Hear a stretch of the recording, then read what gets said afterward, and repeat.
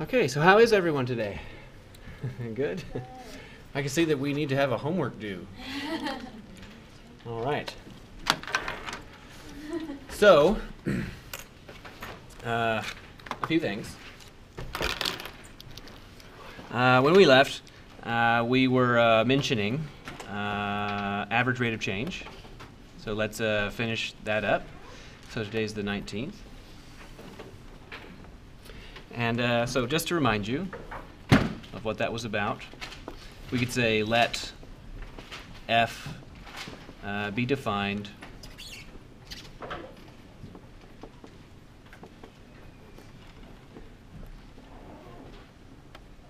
on the closed interval a to b. So calling that a closed interval because it has both the left endpoint and the right endpoint. So let f be defined on the closed interval AB, and then the average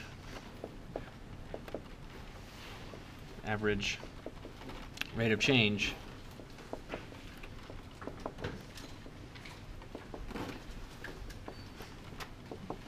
of f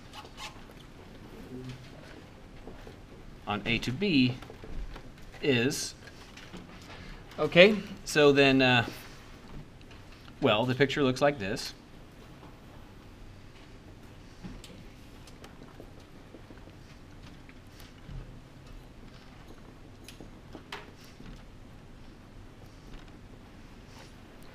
So we've got the horizontal axis there, the input axis, and then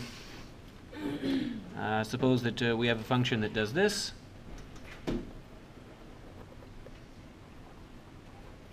So does that say? So we want to know. So if this red represents the plot of y is f of x, then the last time we talked about it, I said one thing and said that's the same as this other thing, and now I'm going to say it but in reverse, just so I've said it both ways.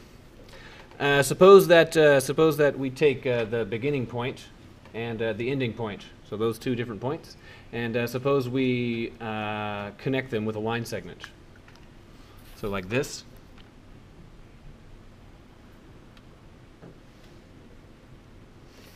So that line segment there. Then the average rate of change is what with respect to that line segment? It's the slope of that. Is the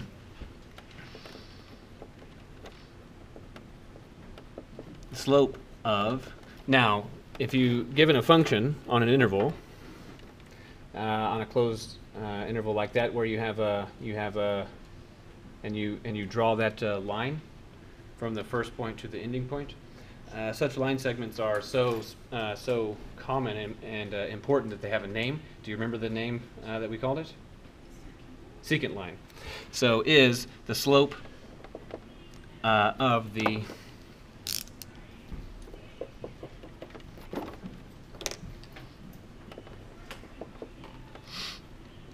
secant of f on A to B. So we can figure that out. We want to know. Since it's just a line, it's rise over run, right? So I'll say delta x and delta y. So if I form this triangle right here,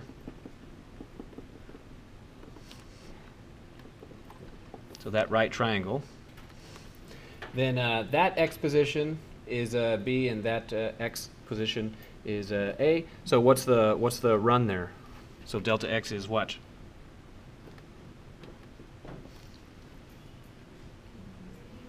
B minus A. And all right. So the red function is the red is the function. So this input is named A. So what's our name for the height of that output? How tall is it? Well, that's f of A. That's what the plot is saying. So that height there is f of a. So this height is the same height, so it's f of a. And what's this height? F of b.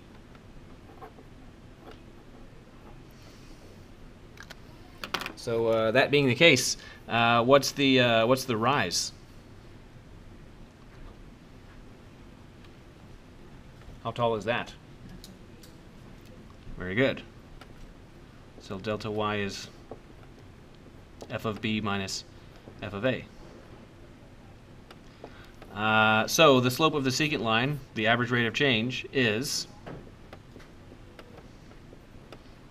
delta y divided by delta x, which is f of b minus f of a over b minus a. All right. So let's have a quick example. I could say something like, I could say let h of w be 2w squared minus w, and then plus 5, something like that. And then this is going to be defined on the interval -2 to 4. So the first request is find the average rate of change of h on that interval.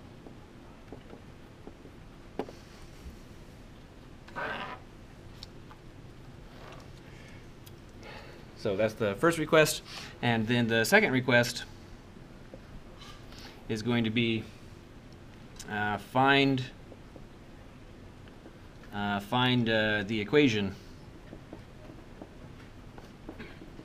of the secant of h on -2 to 4. All right. Well, I mean, this first thing is just like literally just using the formula, right? So, so should there be a delta x?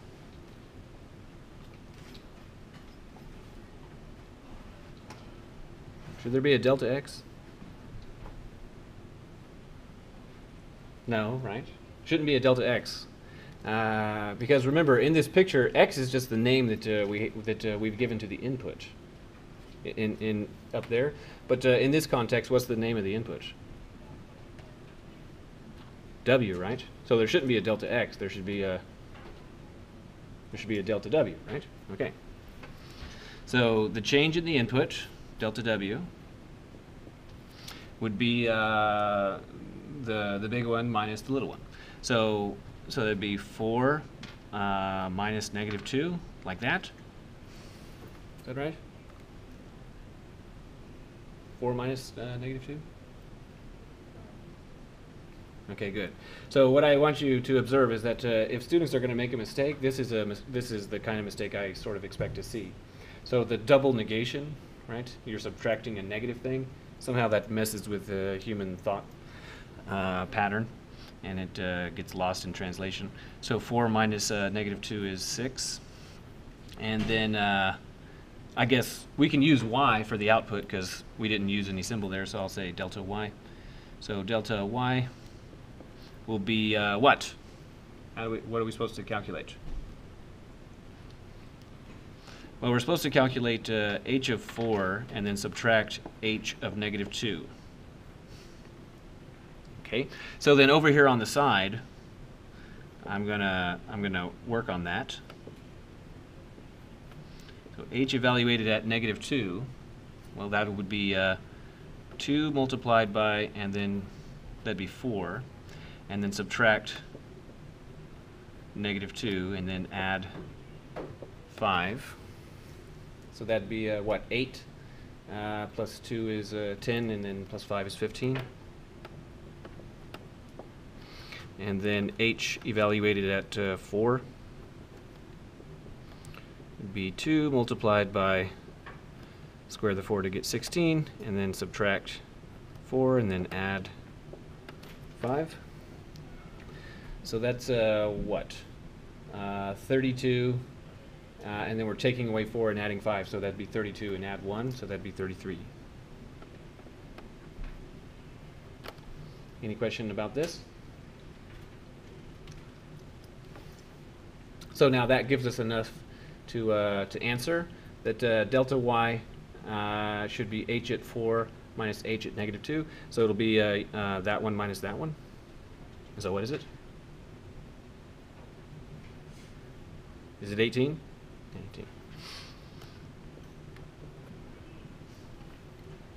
18. 18. And therefore we can say that the average rate of change is delta y divided by delta x, which is delta w, right? I just got finished harping about it wasn't an x. Delta w, so 18 over 6 is 3. Any question about that one? Okay, so now we're asked to find the equation of the secant. We want to find the equation of the secant. So in particular, the secant line, right? So whenever you're looking for a line, whenever you want to do that, you always need two things. What kinds of things?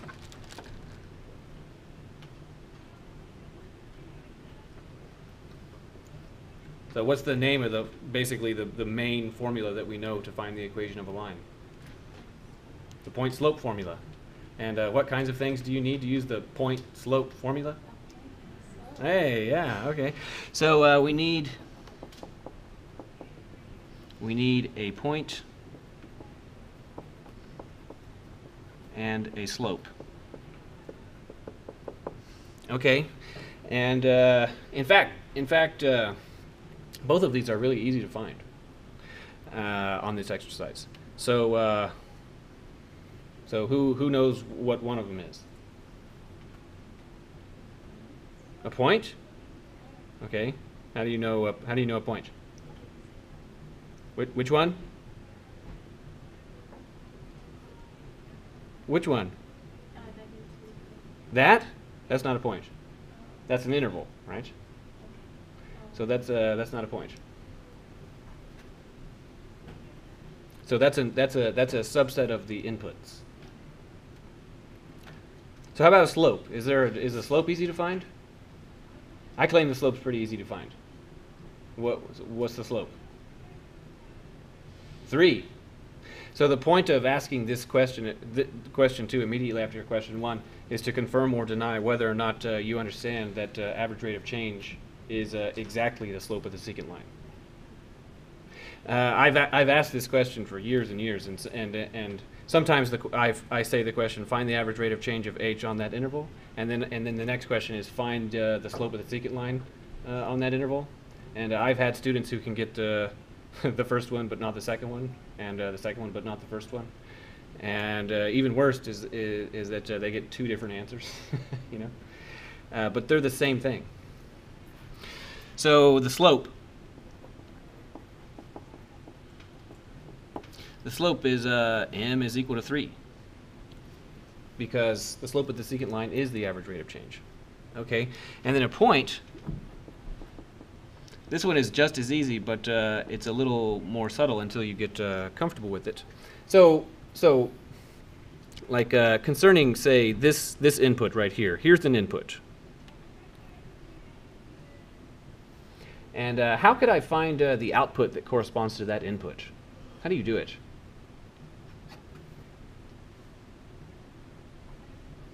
Well, you go up to the graph, right? And then however high that point is, that's the output, right? So what if we input like 4? What's the height of the output? 33, right? So so from above we know. So from 1, we know that h of 4 is 33.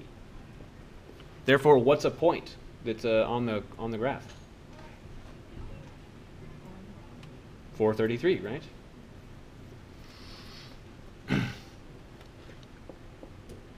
So therefore, the point 433 is a point.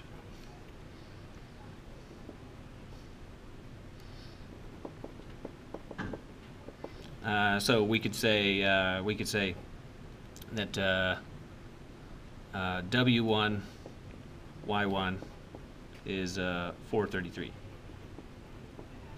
In fact, we had two choices. I could have used -2 and 15. That'd have been fine. But you know, because it's fine for you to choose either one, I chose the one that didn't have any negatives in it. Okay, so then now you just need to know the equation. Okay, so then it would be y minus y1 is equal to m multiplied by, not x minus x1, but what? W minus w1. Okay, and then you just plug it in and you take it from there. So I leave it to you to do that. Any question about this one? So you could do it from there. Here's another way to play the game. You could say something like, all right, let I don't know, a more than 1 be unknown, so we don't know it. And let p of x equal to say x squared plus 13x plus 14 be defined on 1 to a.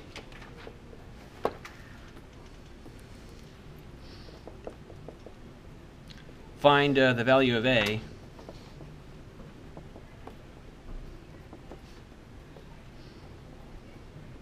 such that the average rate of change, so such that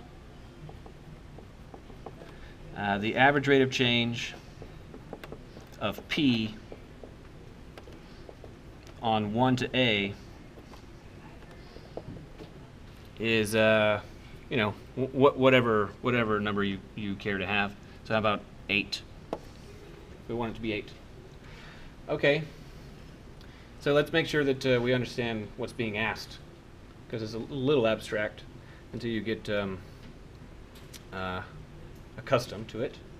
So remember that in the end, average rate of change is what geometric thing? A secant line, right? It's a secant line. So now p is a polynomial of degree 2. And every polynomial of degree 2, those are called quadratics, so they have that special name because they're important and come up a lot. But the plot of every quadratic is a parabola.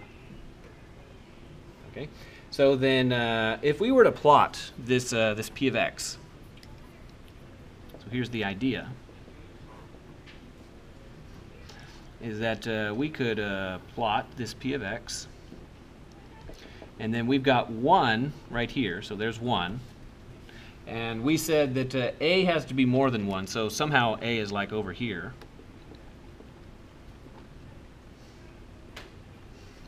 And then p, if you plot it, is going to end up looking like this.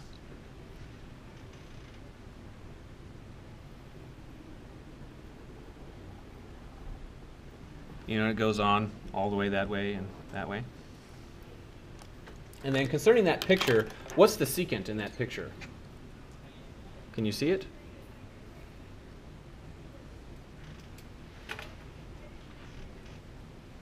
So what we need to do is, well, for input 1, what's the output? How do we find it? Well, we go up to the graph right there, right? And then for input A, same thing. And so the secant is this this line here. Okay. So concerning that secant, if the horizontal and vertical scale are the same, just eyeballing it, I'd say that currently the slope looks like it's about like half. Okay, if the horizontal and vertical scale are the same. But what do we want the slope to be? We want it to be, according to the story, what do we want the slope to be? We want it to be 8. So here's what we have control over. Imagine that this is like some, like a child's toy kind of thing. And I can grab this A and wiggle it around.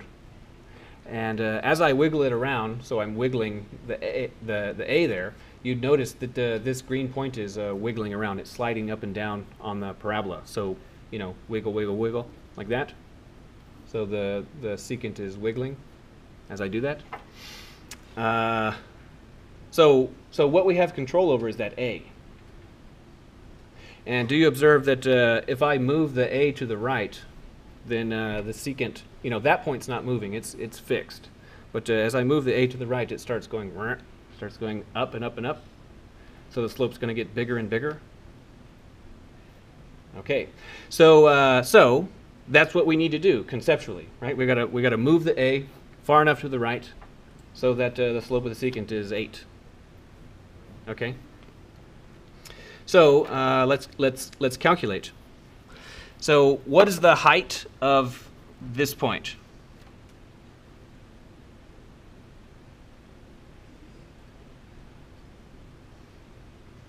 So if the input is 1 and the function's name is p, then what's its height?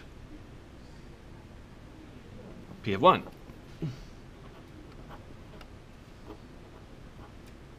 And what's the height of this one? P of a. All right. So the change in the input is what?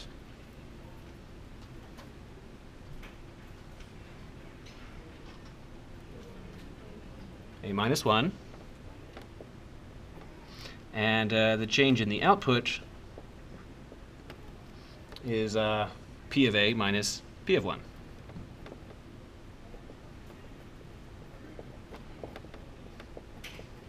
All right, so that requires a little bit of work. So P of a, that just means just replacing all the x's with a's. So that's straightforward enough. And then plugging in 1, well, I can do that in my head, I think. So that'd be 1 plus 13 plus 14. So that'd be 28. So this would read a squared plus 13a plus 14. So that's P of a. And then we're going to subtract P of 1, which we just said was 28. So delta y is a squared plus 13a, and then plus 14 minus 28. So that'd be minus 14. Okay, so that's the rise and the run there. So therefore we can say that the slope of the secant line is what now?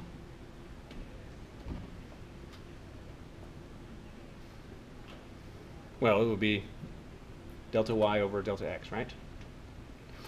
So therefore the slope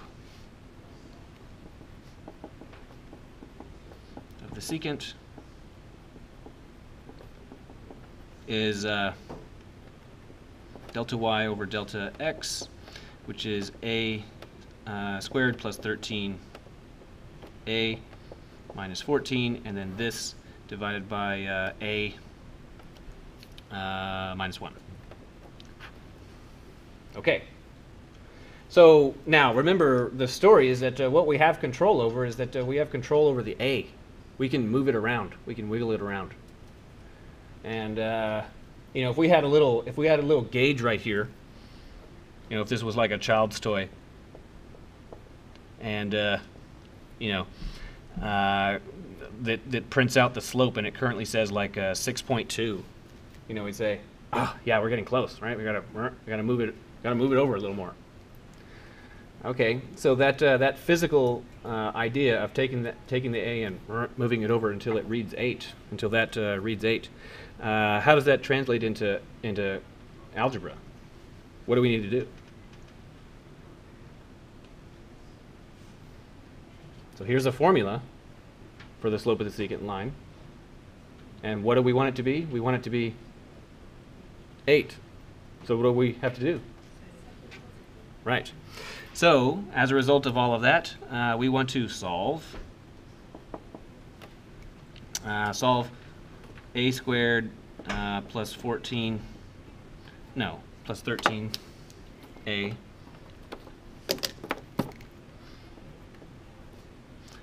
minus 14 divided by a minus 1 is equal to 8. Okay, so I leave it to you to figure that out. But because it's just the idea that I want to make sure that you can understand. But you know, one hint would be that you know, that numerator there is a quadratic. Does it factor? Yeah. Okay, so then any questions about this one? All right. So another idea is that a definition, a thing that we need to know. So this is the definition of decreasing and increasing. Increasing. So here's something interesting that you know, some, you know, you can live most of your life and not realize this, or know it and not even really think about it. But you know, when light passes through your eyes, through your lenses, the image actually gets turned upside down. Isn't that kind of crazy? So like the image, you know, that's hitting your retina is upside down, and your brain's, you know, flipping it back over. That's interesting. And have you ever been to one of those like crazy houses that have mirrors that turn you upside down and make you short and whatever and all that kind of stuff?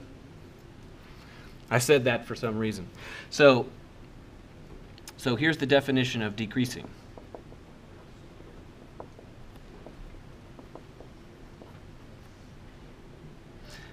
So let f be defined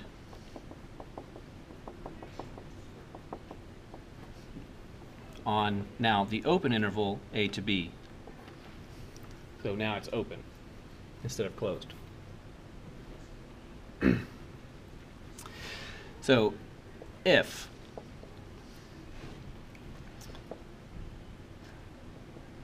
for every x1, x2, so two different points in the interval, open interval a to b, with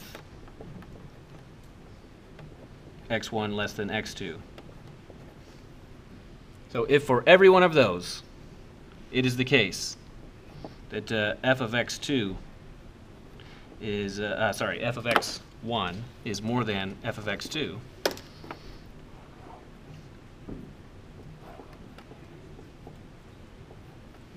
so if that's the case, then f is decreasing on a to b. All right, so now here's the thing, is that a definition like that is in some sense something that only a mathematician could love. So like in this science world, you know, mathematicians are kind of like the lawyer people, and we're the ones that end up writing stuff like this. But I want to try and explain to you that that this is a sensible definition. So notably, what I want you to think about is that x1 and x2 represent inputs, and f of x1 and f of x2 represent outputs.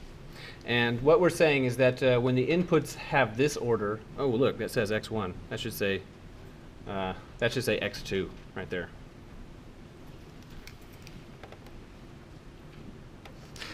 When the inputs have this order, the outputs should have that order. All right. So as a picture, it would look like this.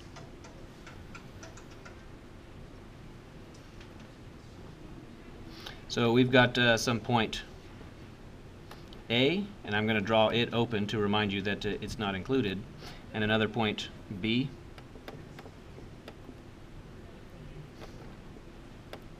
and open to remind you it's not included. And then we've got some plot here. So I drew those open to remind you that they're not included. So now what we're going to do is we're inside of that interval a to b, we're going to select two different inputs, two different ones. So how about like this one and that one?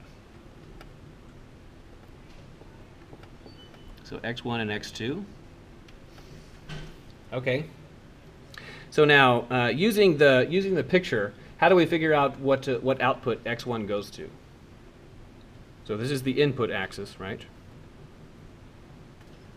So where does it go? How do you figure it out? Well, the same thing we've done all day, right? You go up to the thing there, up to the graph, right there, and then now you go over to the output axis. And so what's that point right there? That's f of x1.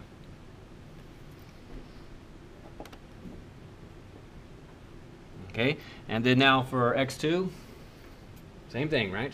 You go up to the graph, and then you go over to the output axis.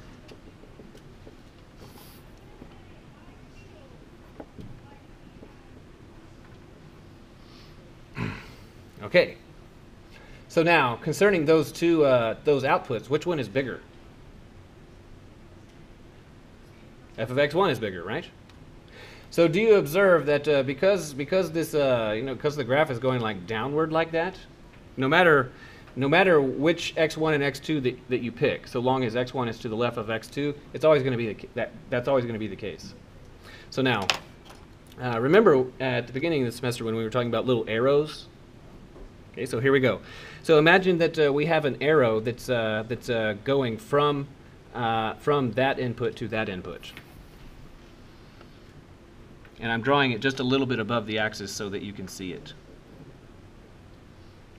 And arrows, they've got the pointy bit and the other bit there. So those are the pointy bit is called the head, and the other end is called the tail. And so now here's the deal. What I want you to imagine is that we're at one of those funhouse mirror things. And what the graph is going to do is it's going to make a reflection of that arrow from the input axis to the output axis. Okay? So now, there's going to be some arrow that fits right there. There's going to be an arrow that fits right there. And is the head going to be pointing up, or is it going to be pointing down? Down, right? Because you can see that the head goes right there. So it's pointing down. So here's the thing about that. Concerning this arrow, is it a positive arrow or a negative arrow? That one right there. It's positive. It's positive because it's going in the same direction as the inputs. And then how about that one? Is that a positive arrow or a negative arrow? It's a negative one, right? So that's what it means to be decreasing. It means that you take a positive arrow and you do this mapping, this reflection, and bloop, it turns into a negative arrow.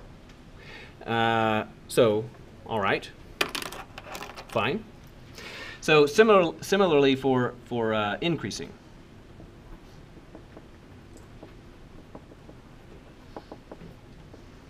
So you can just copy and paste the whole shebang, and the only thing that's different is that inequality is flipped. Okay, so then I'll draw the picture now.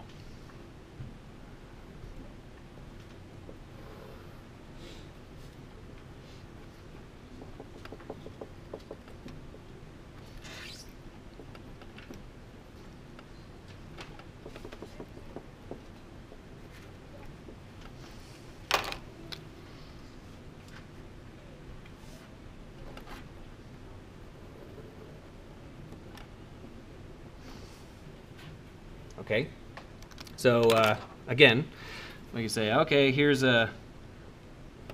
x1 and x2.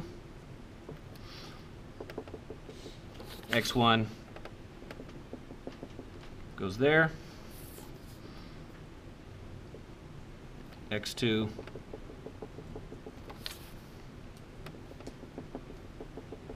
goes there.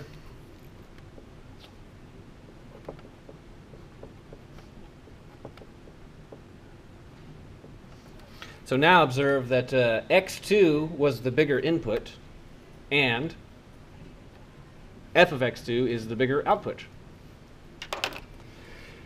So, you know, this positively oriented arrow among the inputs is a positively oriented arrow among the outputs. Right, so this would be like a, this first one, decreasing, that would be like a funhouse mirror that turns you upside down. And this would be some different funhouse mirror, because if you look kind of carefully, you can see that the output arrow is longer than the input arrow. So it kind of like, stretched it out. Okay, any question about this? Finally, to connect it to the previous topic, notice that, say, in the decreasing case, can you see the secant that would go from here to there? And that secant line, would it have negative slope or positive slope? It'd have negative slope. Decreasing. And the secant that would go from here to here, would it have a negative slope or positive slope? Positive slope. Increasing.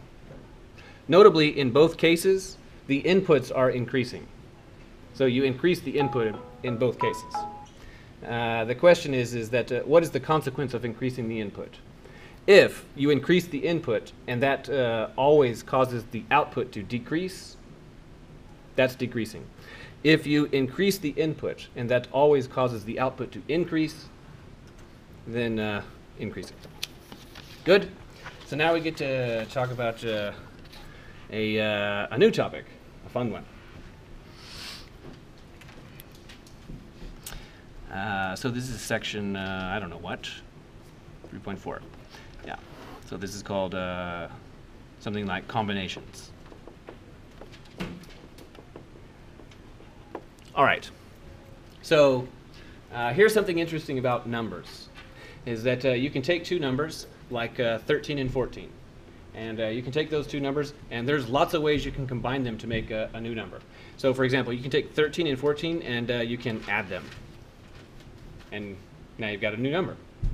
You can take 13 and 14 and multiply them. Now you've got a new number. You can divide them. You can use one as an exponent. There's a lot of different things you can do. Good. And the thing is that you can do those same things with functions. You can take two functions and add them. You can take two functions and multiply them. And just like when you take two numbers and you add them, you get a new number. When you take two functions and you add them, you get a new function. All right? So let's have an example. Suppose that we say let f of x be 13x plus 14 with domain how about 1 to 20, like that, and let g of x be defined as x squared plus 3 on I don't know, negative 4 to 10, like that. All right. So I have a question. What is f evaluated at 2? What is that?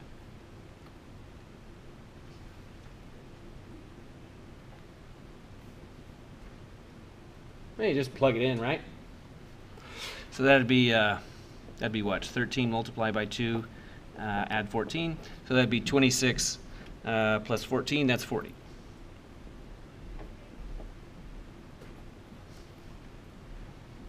All right.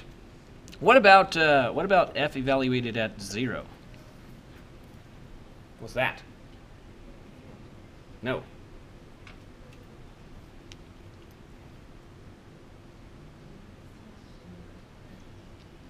This is undefined. So this is undefined.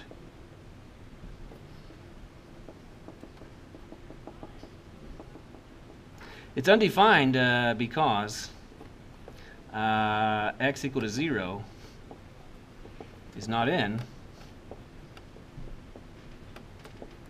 1 to 20. It's not in there. So, I mean, so let's be careful about what we're saying. In principle, could you plug in 0 into 13x plus 14? And sure you could, right? But that's not the question. The question is, can you plug it into f? And the answer is no, because f's domain is that, and 0 is not in there, so you can't do it. Okay. Similar things for g, right? We could evaluate g at 0. We could do that because 0 is in there. But you cannot evaluate g at 11. Okay. So we'll say I'll say let new function let h equal f plus g. So the function's names are f and g, and I'm saying now we've got a new one. It's called h. So the question is how do you evaluate h? How do you do it? So the definition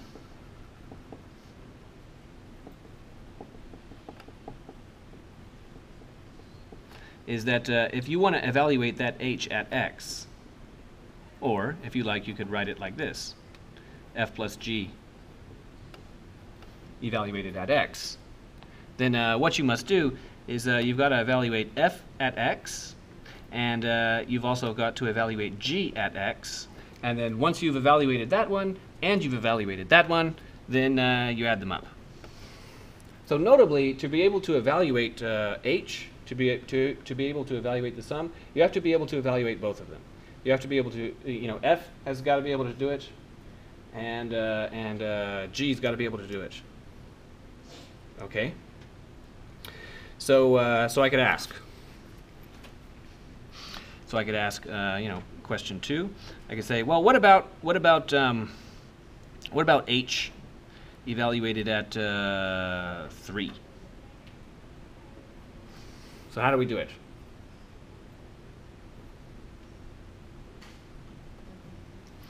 Yeah, we're supposed to evaluate f at 3, and then to that we're supposed to add evaluate g at 3. So is it okay to do both of those? It is. So then we could do it. So then that'd be what? 39, 49, 53. So that'd be 53, and then plus. Now that at 3. So that'd be 9 plus 3 is 12.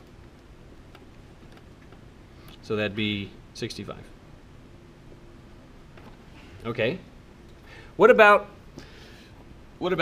h evaluated at 13? What about that? Is that okay? No, I can't do that. Why can't we do that?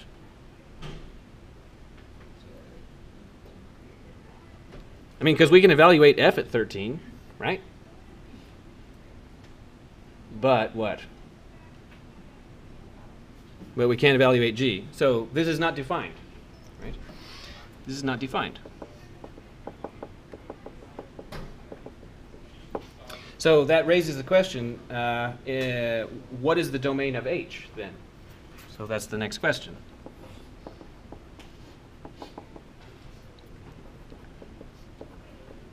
How do you calculate it? How do you figure out what the domain is?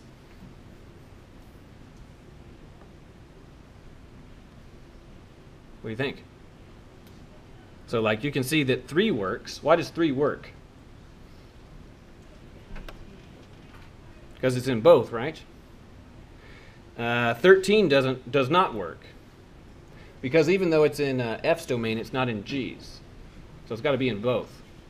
So what's the name for both? I'm fishing for an I word. That one, intersection. It's got to be this. 1 to 20 intersect -4 to 10. So we need to calculate that real quick.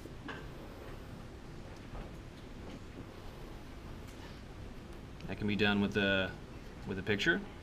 So 1 to 20, -4 to 10. So -4 is furthest left, and it's open.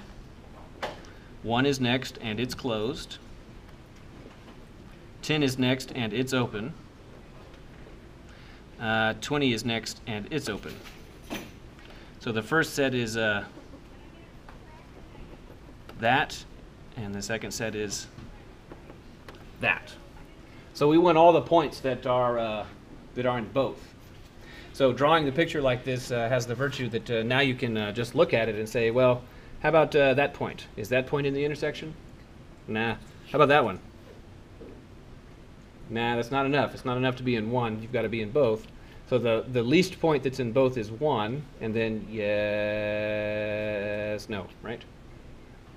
So as a result of that picture, what's the intersection?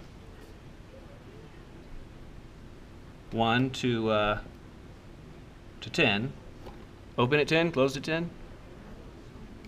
Open at 10, right? So those are the things that you'd be permitted to plug in. So the story is similar for subtract, right? You can imagine how that works. It's similar for multiply.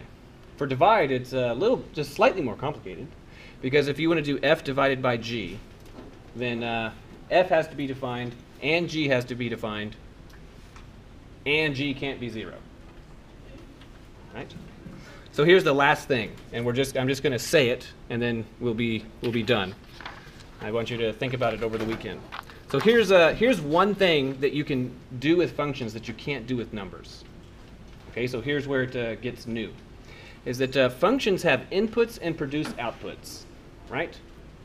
So if we have an f, a function f, and another function g, then visualizing it like this, if we say, okay, we're going to put x into the f machine, and then out comes our name for it is f of x. And if we put t into the g machine, then out comes the name that we give to it is g of t. But what's an input or an output? What if we do this? What if we say that we're gonna give an input to the f machine, and that's going to come out as f of x, and then we're going to wire up that output as the input to the g machine, and then what comes out on the other side? G of f of x, right? You just put whatever's in there. So wiring up inputs to outputs, that's a new thing that you can do with functions that you can't do with numbers, and this is called composition. And this thing right here, its name is G composed with F. So just like a plus or a minus or a what have you, that's a symbol, and it's an open circle, and it's pronounced compose. All right, have a nice weekend.